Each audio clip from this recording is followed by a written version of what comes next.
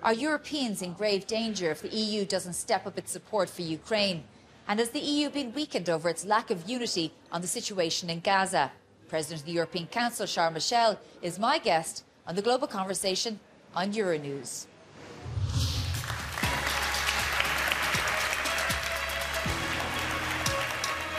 Nice to see you. Well, thank you very much for joining us this evening. Really appreciate your time. 46% of voters saying that they want less influence by the European institutions, the European Council, the European Commission, and more power, particularly going to national governments.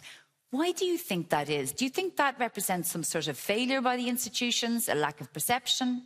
No, I'm not surprised, but on the other hand, I know that for many people across the EU, they know, for instance, if we face COVID-19, that the answer, the solution will be at the European Union's level. If there is an energy crisis, if there is inflation, if there is a challenges related to climate change, we need more European cooperation and coordination. And I think it is a mistake to try to oppose the national level and the European Union's level. If we have strong member states, if we have a strong European Union's project, then it will be good and positive for all our citizens across the EU. And on that issue of delivering and peace in Europe, you said yesterday that if we don't give Ukraine enough support now to stop Russia, that we here are next. Now, we have heard this a lot over the past 2 years, but it is something that is resurgent. We heard, for example, the Spanish defence minister saying, she said she doesn't think that people realise the grave danger we're in right now.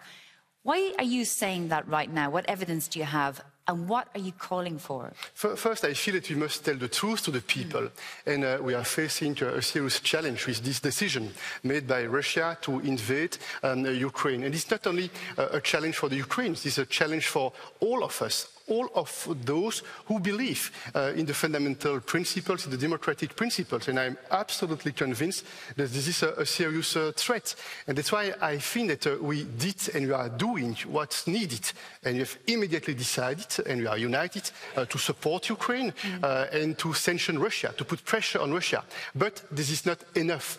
We need to do more. We need to act more quickly. And that's why, once again, we'll try to make concrete steps to provide more military equipment to Ukraine, more financial support for Ukraine, and to put more pressure against Russia. And this is needed if we believe in peace and security and prosperity, which are the promises of the founding fathers of this European project. But you're going much beyond that. You're calling for a war economy, essentially the mobilisation of all sectors of the economies throughout Europe. It's a fundamental shift in the structure of societies. Yes, and you're absolutely right that I want us to do more. Why?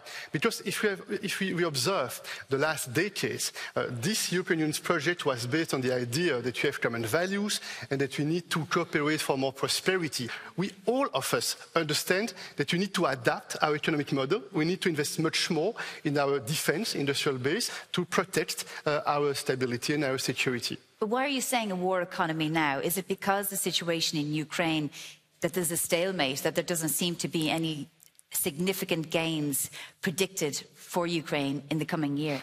On the one hand, I think it is very good that the Ukraine succeeded to resist and to push back, but it's not enough.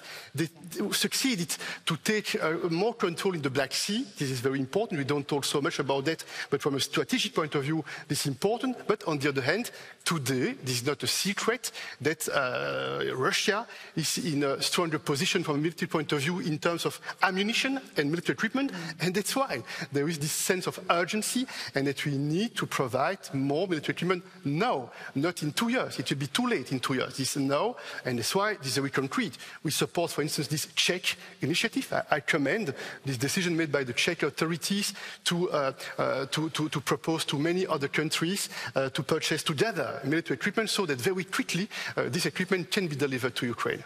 Okay, well, I want to move on to another major issue, which is the situation in the Middle East, because obviously part of your role as President of the European Council is to build consensus on complex issues amongst EU member states. And we're seeing quite heartbreaking scenes in Gaza at the moment as a result of Israel's response to Hamas's brutal terrorist attack against Israelis on October 7th.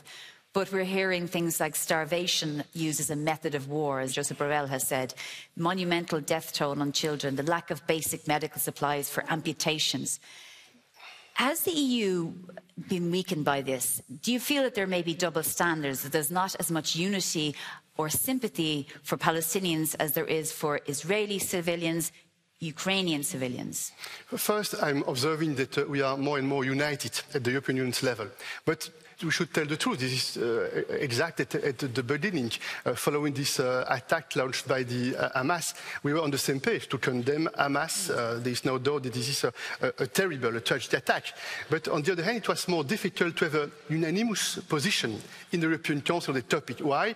Because our member states, they have their own relationship with Israel, with Palestine, their own history. But what's very important is the fact that we are making huge progress. And I'm very confident that in a few days we will get united with a very strong message based on 2 or 3 fundamental pillars.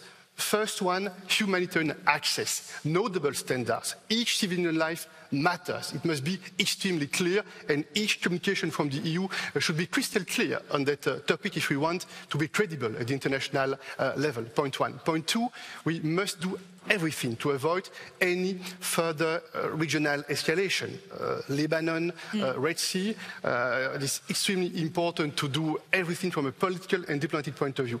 And point 3, we are fully in support of the two-state solution. And on this topic, 27 member states are agreeing without any ambiguity on this important question. But do you feel that there has been double standards? No, I feel I'm very sincere with you. On COVID-19, we did very well. On climate change, we are setting the tone, we are setting standards, and others that are following us. The war against Ukraine, we succeeded to get united and to have a strong position.